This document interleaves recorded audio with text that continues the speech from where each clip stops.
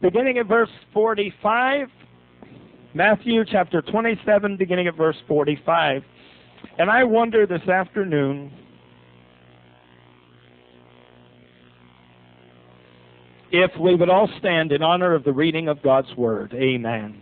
I won't keep you on your feet for long, just 9 verses. Matthew chapter 27, beginning at verse 45. And the word of the Lord reads in this fashion.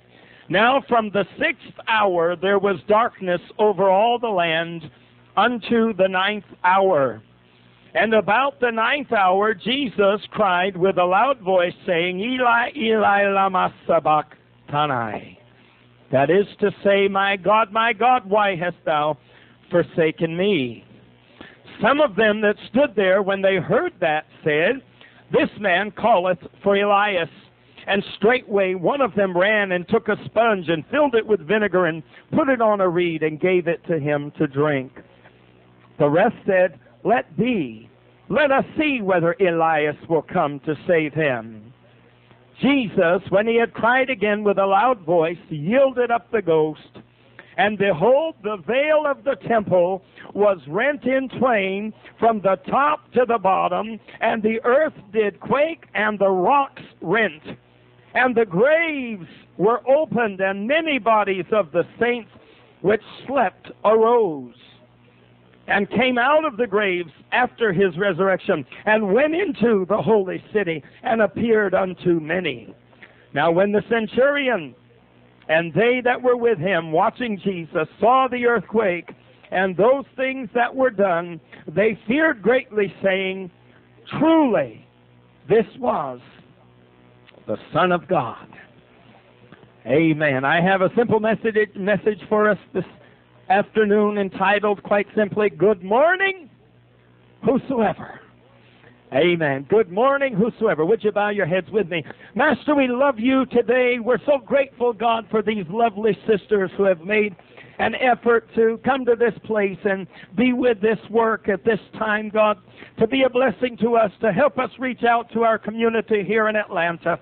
Master, today we're so grateful that there are some committed people. We may be fragmented all over the country. We may not all be part of one given church in any one given location. But God, there are hearts and minds that want to serve you and want to know you all over this country. And we're grateful, God, for godly fellowship. We're grateful, God, for Christian love and unity that brings us together and binds our hearts in such a fashion, oh God, that when we must be apart from one another, we miss one another. We miss that fellowship. And God, when we're together, we relish it, we appreciate it, we enjoy it.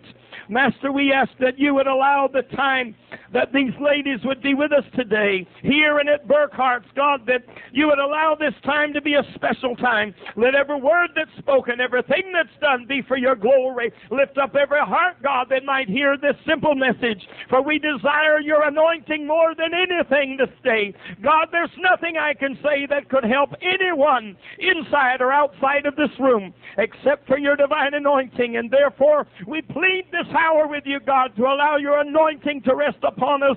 Use us, oh God, fragile as we may be, imperfect, God, though we may be. For we ask it in the wonderful, lovely, glorious name of Jesus. Meet every need, God, according to your riches and glory in Christ Jesus. Loose your blessing this hour. For we ask it in Jesus' name. Amen. Praise God and amen. You may be seated. Amen.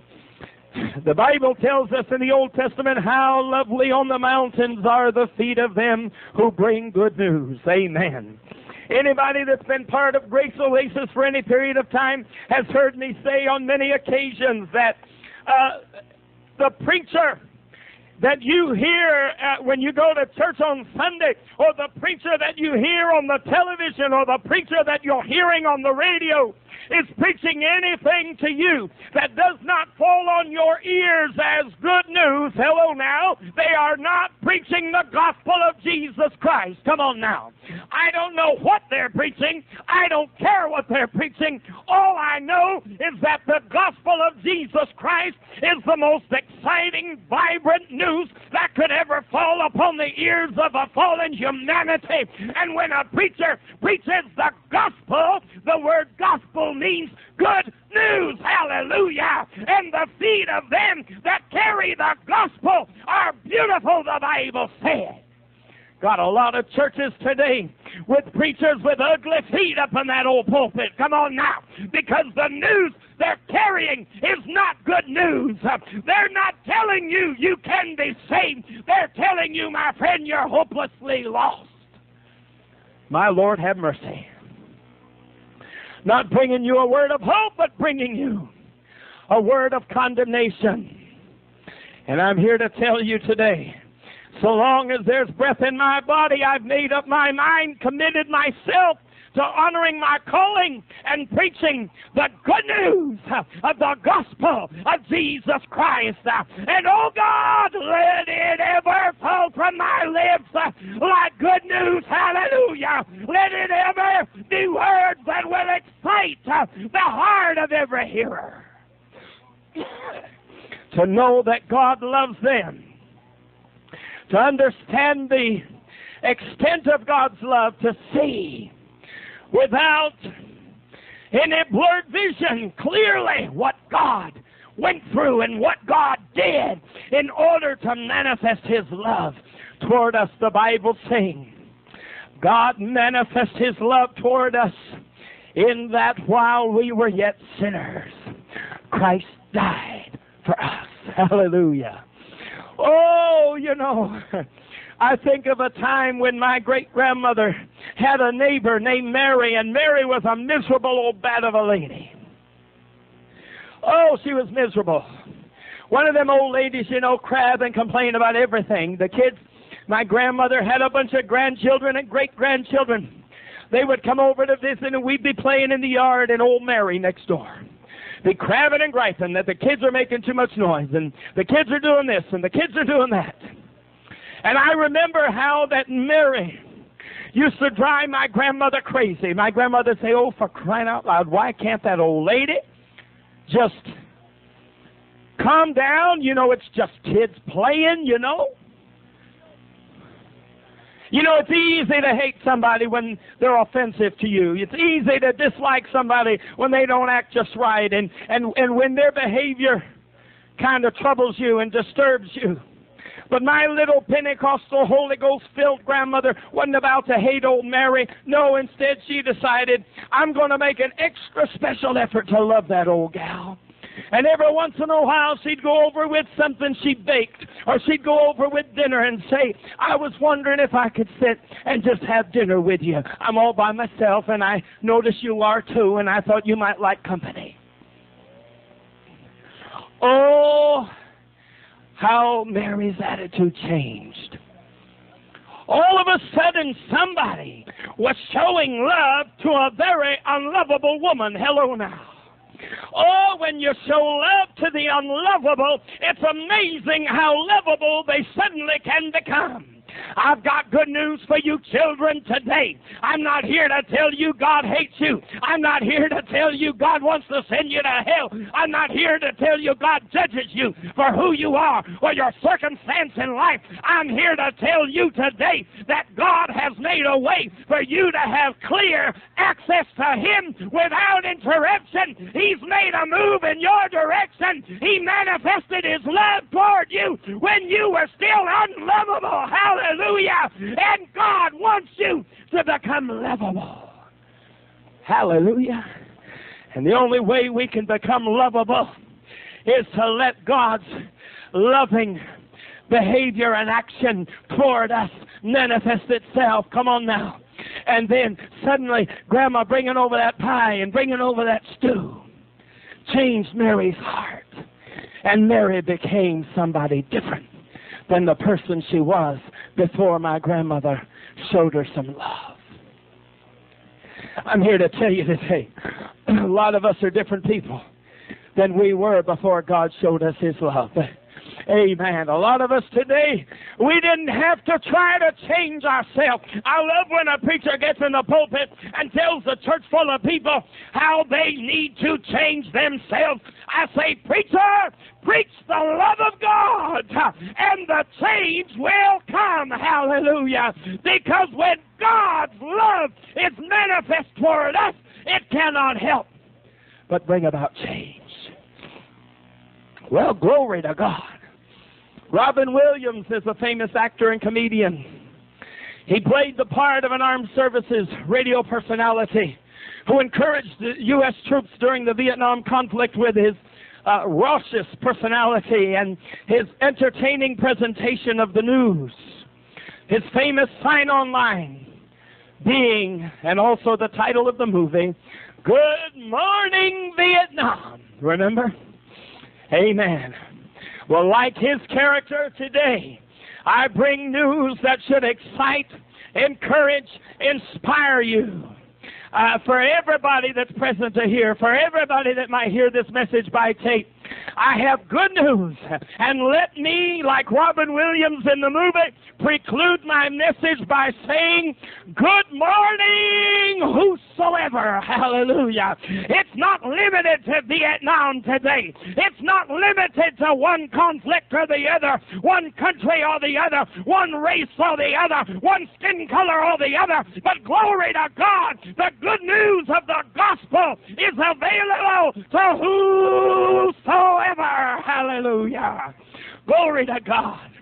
What's so good about it? The good news is John 3:16. For God so loved the world that he gave his only begotten Son, that whosoever believeth in him should not perish, but have everlasting life. Glory to God. My friend, I'm here to tell you, you this morning, you this afternoon, you listening to this tape, you are a whosoever. Hallelujah. You qualify for this benefit.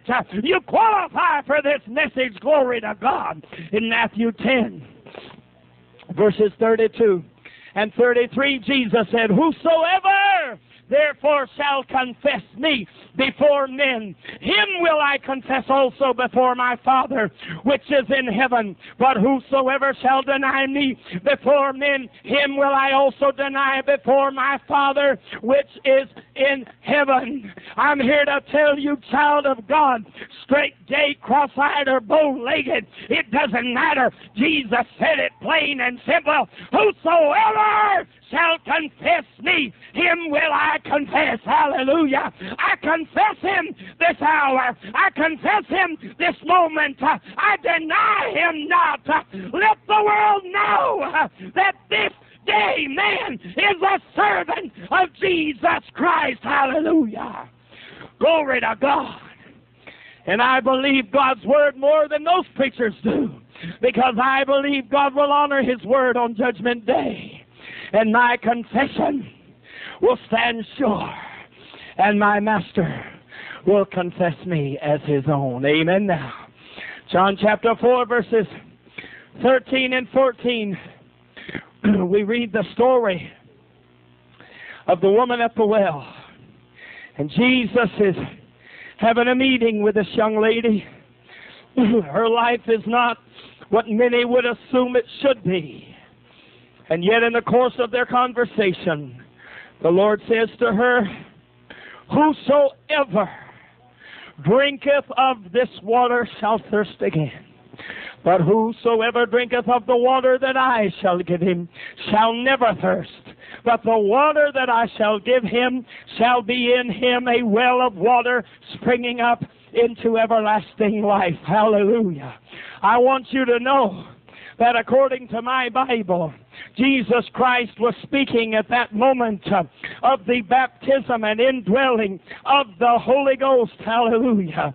In John chapter 7, verses 37 through 39, the Bible declares, in the last day, that great day of the feast, Jesus stood and cried, saying, if any man thirst, let him come unto me and drink. He that believeth on me, as the Scripture hath said, out of his belly shall flow rivers of living water.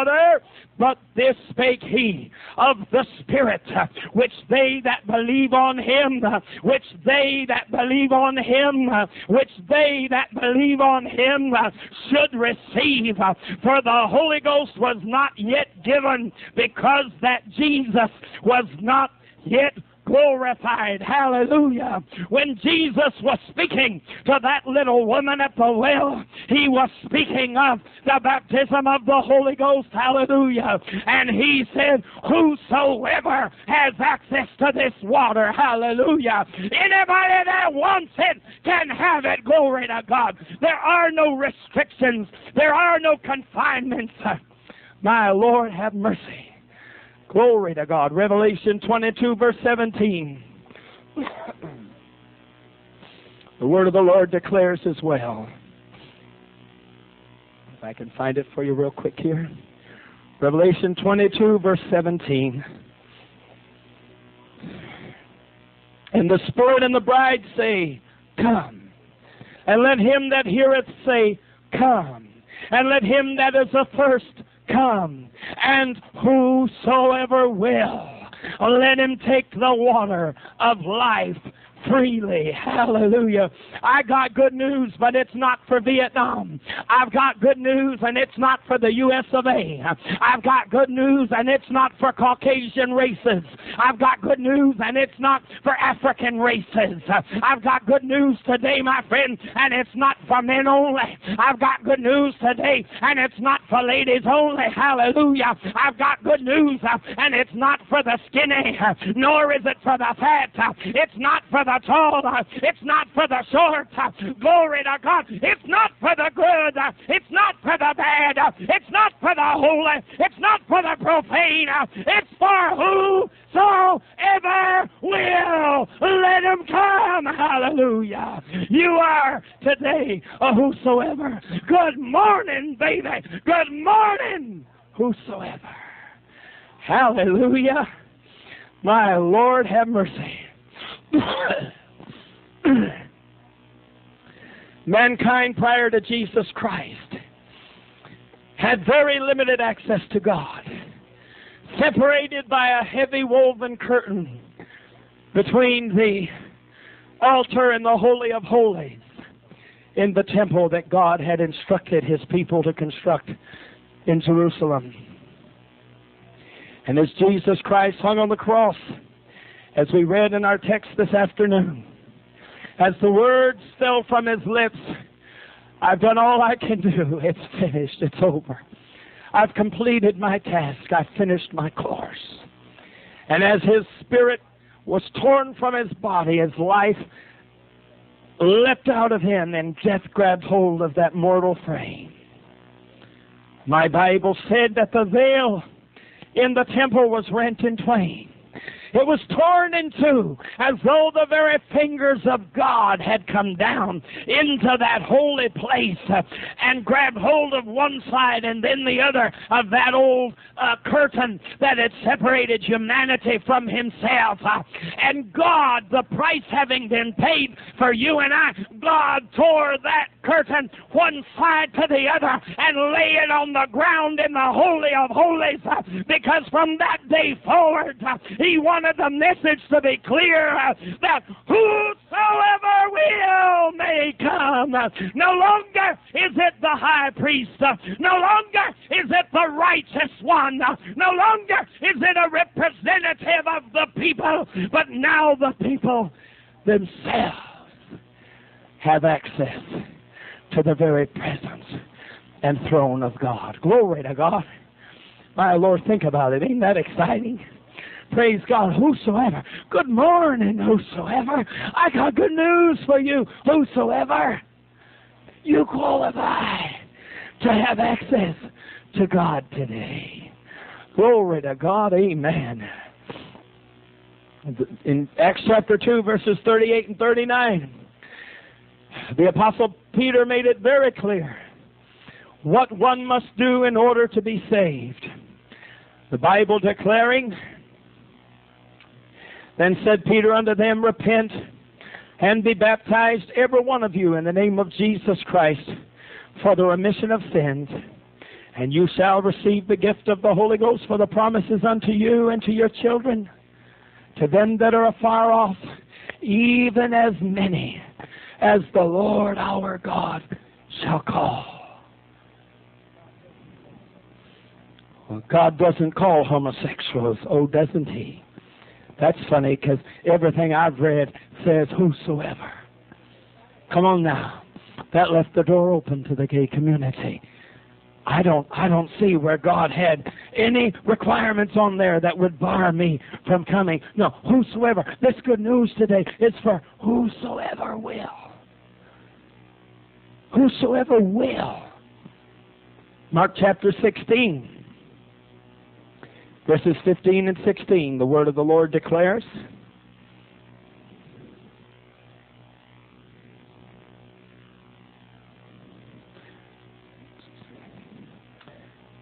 and he said unto them, Go ye into all the world and preach the gospel to every creature.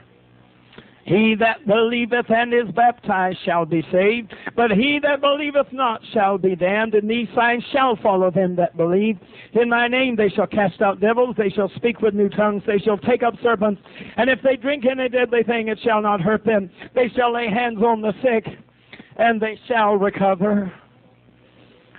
You see, again, I don't see any prerequisites. Jesus said, whoever believes and is baptized shall be saved. If you obey this gospel, my friend, you're going to be saved. Amen. All you got to do is obey the gospel. But if you disobey it, then he said, but he that believeth not shall be damned.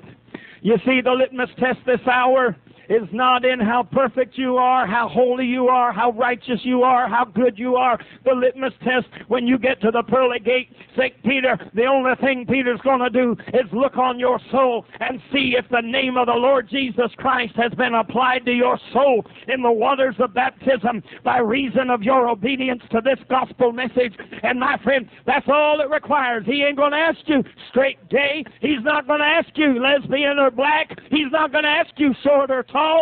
He's going to want to know, did you obey the gospel? Hallelujah. Amen. It's that simple. How do we stay saved? In Romans chapter 10, the Apostle Paul tells us, verses 9 and 10. Many churches use this to tell us how to get saved, and they're taking the scripture out of context. Amen. Too many churches preach this. This is how you become a Christian. No, this isn't how you become a Christian. This is how you stay a Christian. Romans chapter 9, verses 9 and 10.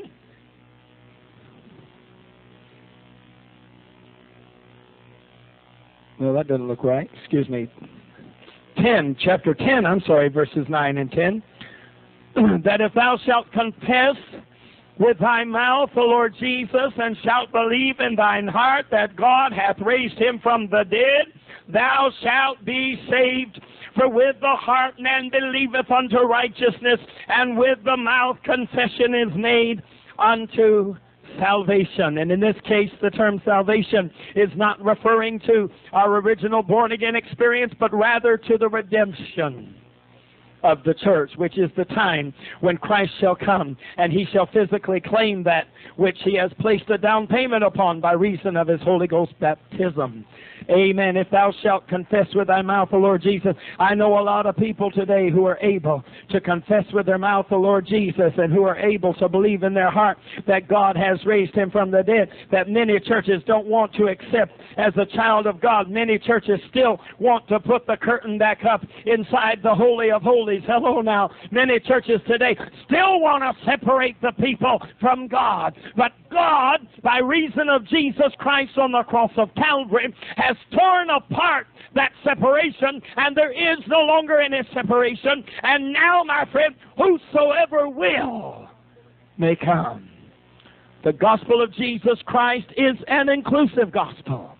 The invitation is open to every race, gender, age, socioeconomic class, sexual orientation, gender identification, and so on. Galatians 3:27 through 29. For as many of you as have been baptized into Christ have put on Christ. There is neither Jew nor Greek, There is neither bond nor free. There is neither male nor female. For ye are all one in Christ Jesus. And if ye be Christ's, then are ye Abraham's seed and heirs according to the promise. Hallelujah. Glory to God. And if ye be Christ's, then you are Abraham's seed and heirs according to the promise. Anyone finding the faith to believe this gospel and mustering the courage to obey it can and will be saved. Hallelujah. It's not about who you are, but rather who Jesus is. Hallelujah. I say that a lot in our church. If you were around here a lot, you'd hear me say that a lot. Amen. It's not about who you are. It's about who Jesus is. The word of the Lord declaring in Ephesians chapter 2, 8 and 9 verses we hear so often in churches, and I think very few even have a concept of what they mean. For by grace are ye saved through faith, and that not of yourselves, it is the gift of God, not of works, lest any man should boast. You see, it's not about you, sister, it's about Him. Amen. It doesn't matter what we are, who we are, why we are what we are. It doesn't matter. It's about Him. You see, while we were still unlovable, while we were still an ugly, sinful, unregenerate people that didn't know to even believe God for salvation, God tore that veil in the temple and made access available to us so that we might come to Him. How? As we were. See, Jesus didn't die like some preachers so He could clean us up and then bring us. Come on now. That's not what it said. When did the Holy Ghost come? The Holy Ghost didn't come till 50 days after the Passover. The church wasn't born until 50 days later. But while we were still ugly and dirty in sin, without hope, God tore that veil in half and said, come on. Hallelujah. Think about it. He just tore that thing and said, whosoever will, let him come. Praise God. Praise God. That's right. No more separation. You know what, and I hate to tell you, church folks, but God didn't tear that old veil down so He could put up a lighter weight curtain either. Hello now. Amen. Once that veil was torn, it was torn. And it could never again be replaced. And today I want you to understand, as Robin Williams said in the movie, greeting everybody with his positive, uplifting greeting, good morning, Vietnam. I have good news, and therefore I say to you, good morning, whosoever. Amen, whosoever. God bless you for being here. We're grateful for all that have made an effort, and I appreciate your hearing the word that God laid on my heart, because as we were sitting there, the Lord spoke to me and said, I want you to go ahead and deliver it anyhow. And I said, well, okay, I'll do that.